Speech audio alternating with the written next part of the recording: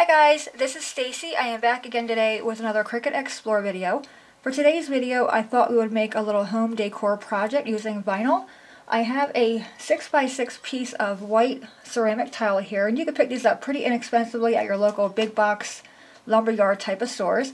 But I thought we'd make a little decor project using vinyl on our tile. I have my machine already turned on. My dial on the machine is set to vinyl. So to get started, you want to go to your Cricut Design Space webpage.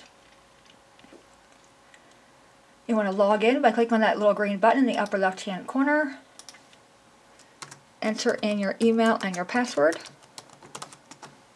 And then once you're logged in, you're able to verify that by seeing your name here. Now you can do this for mom, with Mother's Day not being too far away, or for Father's Day, or a coworker, a gift, or even your own home decor project. So you can completely customize this to whatever color you want and whatever saying you want. I'm going to be choosing a Make It Now project. So once I'm logged in, I can verify by seeing my name there. I'm going to stay on this page, and I'm going to kind of scroll down until I see the one I liked earlier. It's actually for iron-on. Now you can see this one is for a cutting board. You can most certainly make that and put it on a piece of tile. Alright, I'm going to keep on scrolling down. There's this one here, You Are My Sunshine. This one is I Love You More on a pillow. That could easily go on a tile as well. I'm going to keep on scrolling until I see the one I seen earlier. That little lobster was, if your person likes lobsters, you can do that. Even these, the little dream big, or the palm tree, the elephants here, or the rhinos. The hearts here will look pretty. I'm going to choose this heart here. It's actually for the Love Iron-On Jeans. I'm going to go ahead and click on that. It is a free project. I'm going to hit Customize.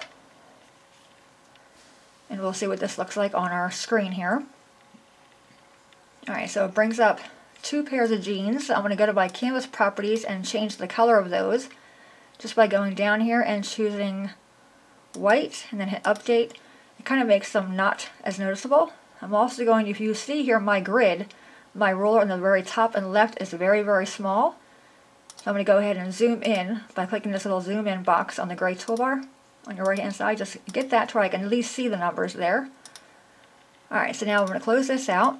So we have this love one and then that one. So we have the positive and the negative. I'm actually going to delete this one by selecting it, hitting delete on my keyboard, and then keeping this one here. I'm going to go to my insert images, and I'm going to grab a square, and I'm going to use this square mainly as a template for the size of our tile. So I typed in square in the search box. I'm going to just grab a square, insert that square here, and then find the square, bring it up. Alright, there's my square. I'm going to go to my edit panel, having the square selected. And my tile is 6x6, but I'm actually going to make my template here 5 3/4. This way I have a little bit of wiggle room. So I'm going to go to my size. For my width, I'm going to type in 5.75 and then hit enter on my keyboard. And I can see here the height did not change. The height is 5, or the height did change, but it's not the same as the width. So to fix that, you want to unlock the lock here. Click on that, you'll see the lock open. Then you can go in there and manually change the height to make it match your width. So type in 5.75 there. So now my square is a perfect 5.75 inch square. Alright, so close that out. I'm going to go to my layer panel, change that pink square to a white square to match my tile. Just gives me a better visual there. Close that out. Alright, now I'm going to take my word love, and you can see it's going behind the tile. Just right click on it and go down and hit move to forward. And then we can see it there. I'm going to scooch this out of the way. And now I'm going to kind of resize this. And I'm going to resize it by using the little handles on the corner to where I think it's going to fit. And you can leave it wonky if you like that. I'm going to kind of make mine go straight.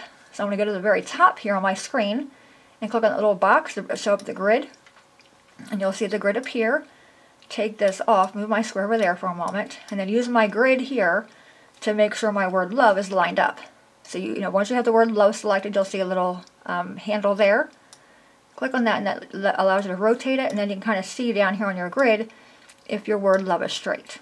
Okay, so that looks good to me. I'm going to put it back on my square and move it over here so you guys can see it better to make sure it all fits in there nicely, and I think it does.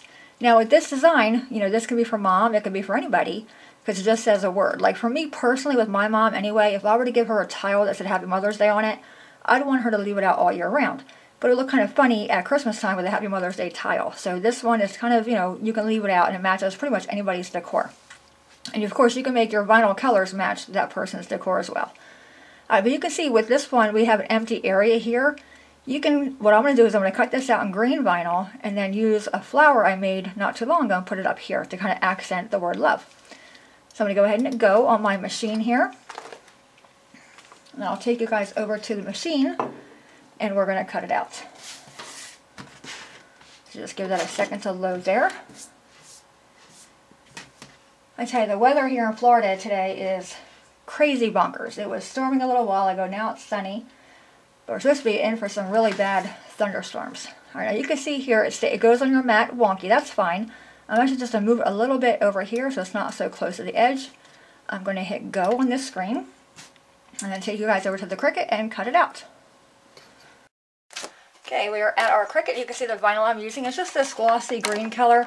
I don't really care for the glossy vinyl, but that's all I have. And I'm actually using this tile for my quiet room, and this green actually matches that room. So I loaded it in there and I went ahead and hit go. It's going to cut it out.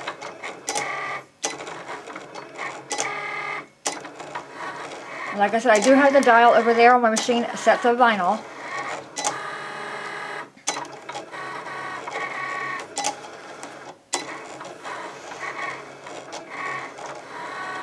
Yes, I'm not sure if we're going to get rain or thunderstorms. It was thundering and lightning earlier with no rain. Then it got real calm outside, and my dad always used to say, oh, the calm before the storm. Well, it definitely was calm out. And now it's like just spitting out there now. So we'll see. It's already 5:30.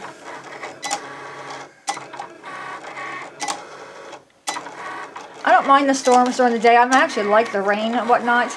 At nighttime, I don't like them, you know, because then the power goes out, and, or, you know, it may go out. We haven't lost power in quite a while, though. Knock on wood for that.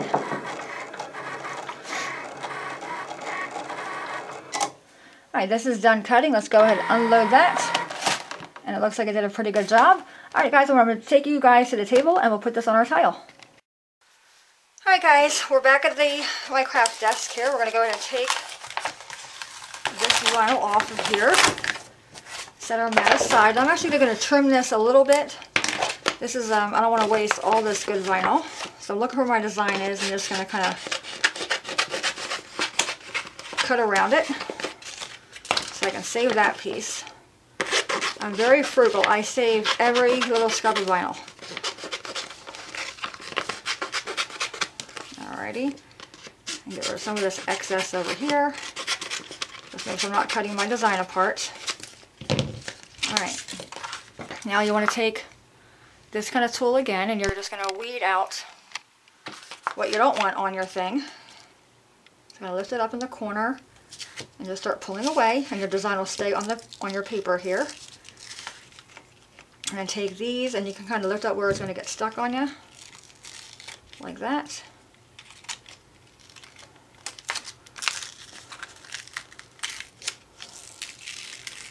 And the Cricut does a really nice job with the vinyl. I'm actually really impressed.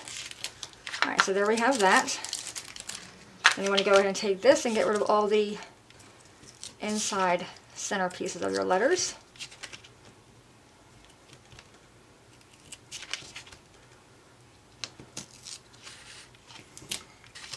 And then this one down here, right here, right there, and I think there's one, yep, here. Just take a really good look at it. Alright, that looks pretty good. I'm going to take my transfer tape over here. And this is the same I've used before. It's just that clear tape I told you about before. I'm actually going to lay this down on my mat here, my tape. Lay my design down and kind of hold it there a little bit with my hand so it doesn't stick. Take some kind of card and then rub it over. And I like this tape a lot because it's not that sticky. You can see through it, which is always a bonus. And I reuse it over and over and over and over. Alright, so we have that. Now we have our tile. I did take a little bit of rubbing alcohol on a cotton ball to clean my tile off to make it, you know, make sure there's no dust or dirt there. Take the backing off of this. Now just take this and kind of eyeball it where it's going to go. I'm going to line up my tile with my grid. Take this, and I'm going to kind of hold my bottom part and get this lined up to where I think it looks okay. Stick it down on my right hand side, then take this and kind of just work it all the way up. And just give it a good rub. And then once you've got it on there pretty good, take your tape, and I like to hold my tape flat against the surface when I'm removing it. I find this way you don't get bubbles. If you're pulling it up, you're putting stress on the vinyl, and it creates air bubbles. So just kind of leave your tape flat and just do the wiggle motion, and it comes off really nicely like that.